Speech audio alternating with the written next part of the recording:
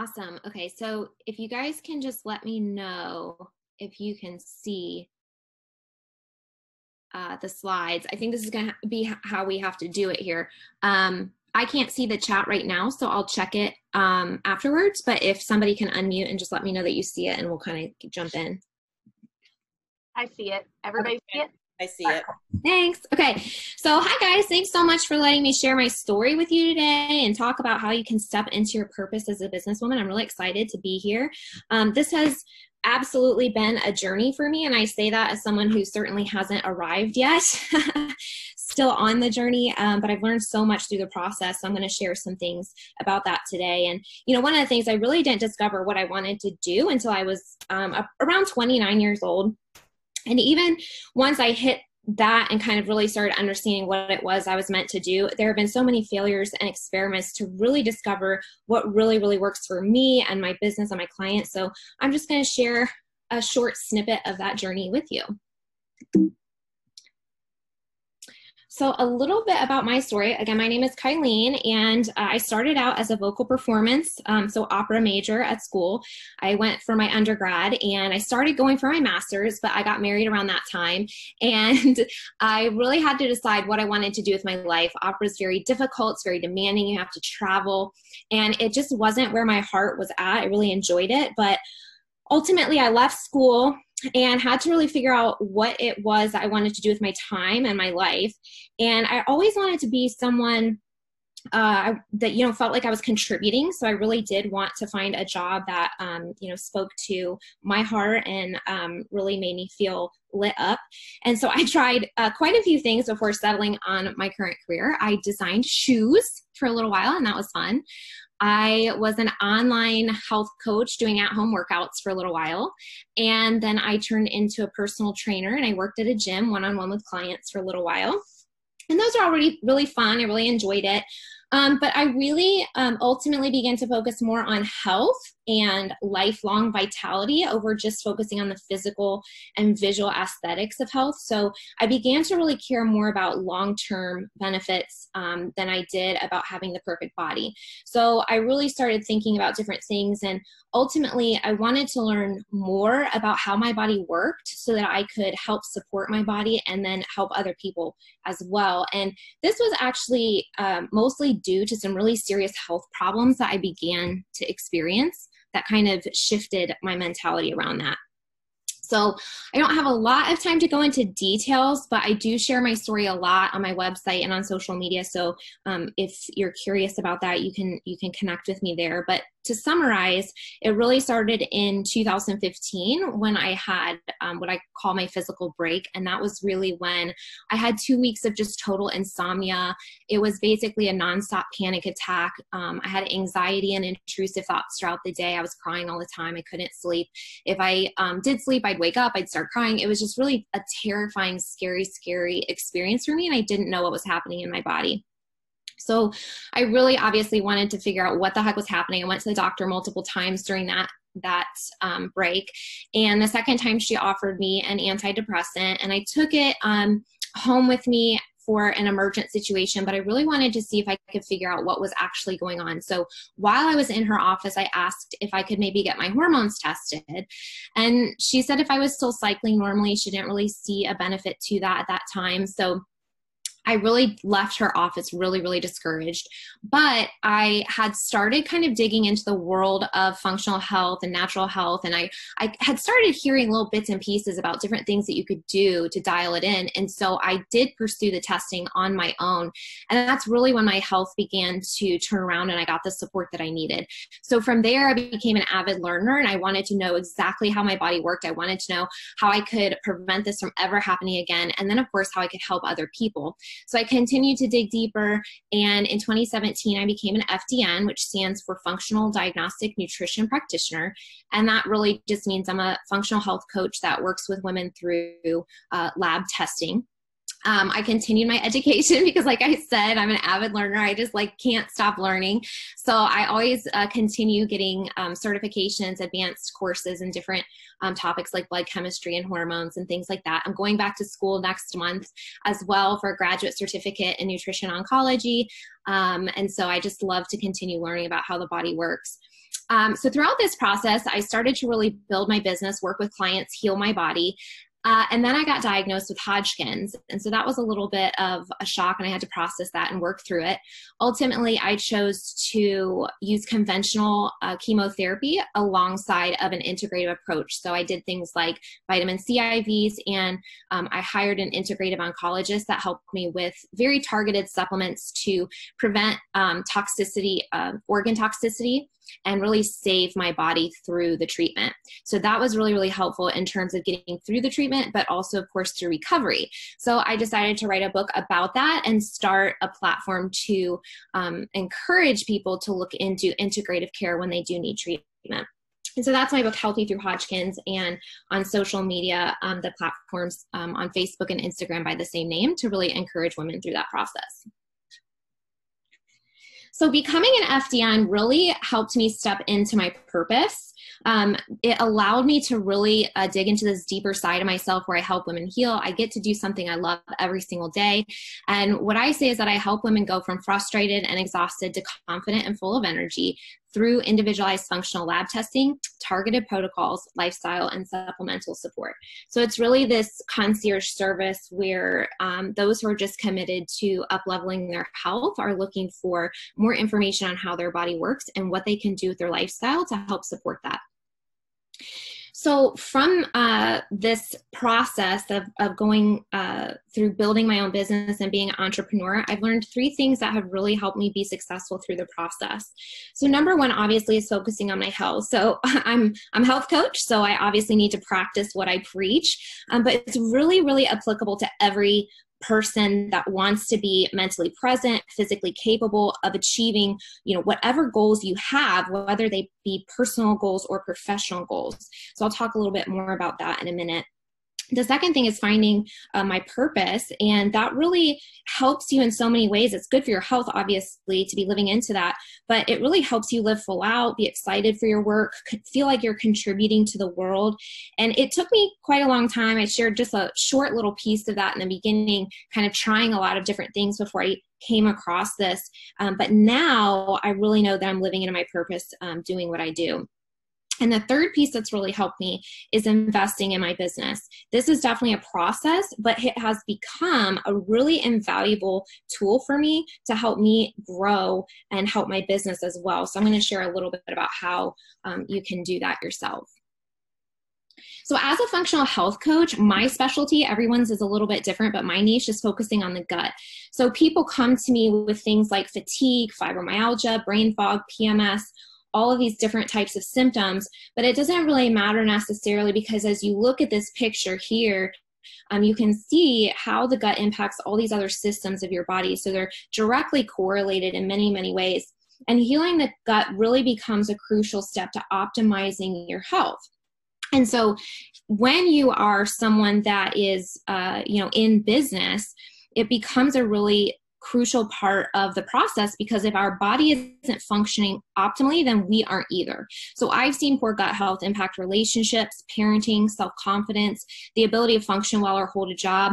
I've had women that have to call off work because they're in so much pain or they miss work. And obviously, if you are trying to hold a job, maybe try to get a promotion, maybe you're trying to get that raise, whatever it is, that makes it very difficult to do that. If you're an entrepreneur, your ability to show up and be at the top of your game and mentally present and creative, that's hindered by poor health. So, there's always exceptions to the rule, of course, but a lot of people that make it to the tip top of the success ladder really are people that function physically very, very well and prioritize their health at a high, high level. And you'll see that with a lot of CEOs and a lot of people that travel for their jobs. They have to really prioritize, what they eat, how much they're moving, probably are taking some supplements, they're really optimizing their sleep levels and that sort of thing. So really, it's just these people realize that in order to continue growing and maintaining the level of success that they've had, and really be able to handle the stressors that come with this growth and come with this success, they need to be in top physical health. So we have to really optimize this area, again, to have that physical, mental, and emotional capacity really to achieve whatever we want. And again, that's personal or professional. So let's quickly talk about just a couple things we can do right away. The number one thing that's sort of at the foundation of any health pyramid is food. So focusing on real food, and this is something I really believe shouldn't be negotiable. There's a really easy question to ask when you're in doubt of if something's good for you or not, and that question is, did this food come from nature, or did it come from a factory? So I really like to think of it this way. Your body is incredibly intelligent, and we really want to build our health with steel reinforced concrete blocks. And those are real, fresh, nutrient-dense foods. You really want to avoid building your health with foam bricks, those things that we used to play with as kids that looked real but would fall over so easily. So your body is really, really smart and can build and create systems and fake it for a little while with those foam bricks. But when stress comes knocking and, we have these different stressors in our lives and those foam bricks fall, and there's really no backup system at that point because what you've already been running on has been using those backup systems. So we want to save those for emergencies only and give our body the nutrition it needs so that we are functioning optimally. The second thing that you can do right away is start nourishing your gut by focusing on probiotic-rich foods. So there's a list there of some suggestions like sauerkraut, yogurt, kimchi, and kombucha. And so one of the reasons that your gut affects so many aspects of your life is because of your microbiome. So these are the good and bacteria that live in your gut. They actually eat what you eat. So the good bacteria that help us eat healthy foods, and the bad bacteria that cause problems for us eat bad foods like sugar.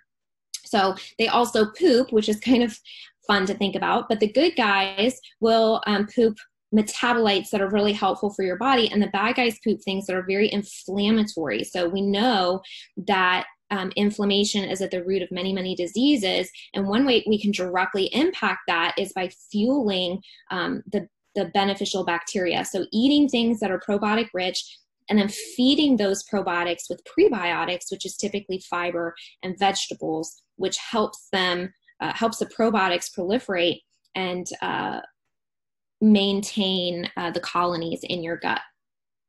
And finally, the third thing is pretty easy, is to get outside, enjoy the sunshine. Many of you were talking about loving water. That's such a draw for people. And it's really just an amazing health tool to walk barefoot, to be in the water, to be outside, to be getting sunshine, stressing less, getting amazing sleep.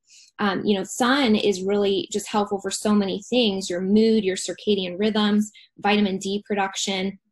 And so prioritizing these things and sleep especially allows you to recover and really feel energized and focused the next day. So these are all little tools that you can begin to incorporate to take your health to that next level. Some of them seem kind of small, but they make dramatic impacts. So the second piece that I mentioned was finding your purpose. And I wanted to define that today as something that is a combination of things that you're good at, things that light you up, things that make you money, and things that help other people. So we really, we're going to dig into this a little bit in the breakout, so I won't go into this too much. But this may be something that you're already doing in your current job. Maybe it's a corporate job, or something as an entrepreneur that you have created, or maybe you're using your current job right now to figure out what your purpose is. All of those are fine, but ultimately when you step into your purpose, it's really a combination of these things. And then the third piece that's really helped me quite a lot is investing in my business. So awesome, you've gotten healthy, you have the capacity, you have found your purpose, and now what? What do we do with it? So one of the ways that you can identify or invest in your business is start by identifying your strengths and weaknesses. So that really allows you then to invest in yourself or your business based on those weaknesses. So you want to target, what you're really, really good at and spend a lot of time using that in your business. And then you want to develop whatever it is that you've identified as a weakness. Now, investing can really be financial, emotional, or physical, but don't shy away from financial investments, because while they may, be really nerve-wracking sometimes, that pressure is sometimes what we need to hold our feet to the fire to get things done. So discomfort can sometimes be motivating. So I'll give you a really quick example. I did online courses. I've read books. I continued my education. I've been growing my business for years now. Ultimately, where I came was that I knew I needed a one-on-one coach that really truly understood what I do for a living in order to grow my business to the next level. So recently I invested $16,000 that I did not have in my business bank account, and it was the best decision I ever made. My income increased, my confidence built, my business structure got organized, and I learned repeatable processes. So again, growth can be really uncomfortable. And you better believe that when I invested that amount of money, I was committed to doing whatever my coach told me to do. That was really uncomfortable, but it pushed me to that next level, and it was really transformational. So I really believe that when it comes to investment, you must be patient enough to wait until it's the absolute right fit. Obviously, you're not going to invest in everything that comes down the road, but you got to be able to identify exactly what it is you need so that you know when that right fit comes. And then when that right fit comes, be brave enough to take the leap, because it can be so incredibly transformational. So to just summarize really quickly, prioritizing your health, no excuses there, really is going to help you optimize your business life and your personal life.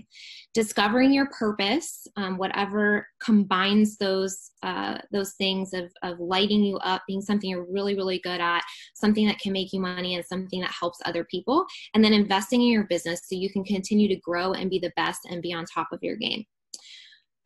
So that is the 3 sections. Oh my gosh, it's right at like 15 or 16 minutes. I'm so proud of myself. But let's jump into, Angel, I don't know how you want to do this, but I was going to jump into how we can talk about this for the breakouts. Perfect. That's perfect. Yeah. Okay. All right. So the homework for the breakout, I have 3 slides here. I don't know if you want to screenshot them. I did put a link in the comments if you want to pull the slides up to look at these later, but we're going to break it down. So she said we have about 20 minutes or 10 minutes? 20 minutes. 20 minutes. Okay, so we got lots of time. So here's what we want to do for the 3 steps. We want to start with how we can be healthier. So what I want you to do is identify 3 doable action steps that you can do to be healthier today. So some suggestions would be finding a bad habit that you can start working on eliminating, finding a good habit that you feel like is doable for you to add into your day. And then, just an example, not necessarily, you can choose something else that you can do for action steps. But one thing I found really helpful, hiring a coach, you can get personalized recommendations and really take it to that next level. So whatever it is for you that you think is doable, that you think you can stick to, I want you to identify those 3 steps that you can start using today. For the second piece, I want you to identify your purpose, or some people might call it your zone of genius. So to do this, you can write down a list of every talent, hobby, skill you have, big and small. Identify which ones really light you up, which ones really make you happy, where you just lose track of time. Which of those things can make you money because it's solving a problem or serving someone else. And so I gave some examples here because, we can view this in very different ways depending on if you are an entrepreneur. Maybe you're a solopreneur, maybe you work for another company, but you're still an entrepreneur, or you can be in the corporate world. Maybe it's the job that you have and you can just start thinking through these skills. And then the third thing I want you to do is identify ways that you can invest in yourself for business. So again, identify your strengths and weaknesses, because you really want to invest in the weaknesses. And there's a lot of different ways you can invest. It doesn't have to be, a huge financial investment, but it can be books, podcasts, mentors, coaches, masterminds, conferences, courses. These can be live. Obviously now they can be on Zoom. They can be online courses. You can do audiobooks on your phone or podcasts in your car while you're doing your laundry. So just kind of think through what are some skills or some weaknesses that you have either personally or professionally that will help take your life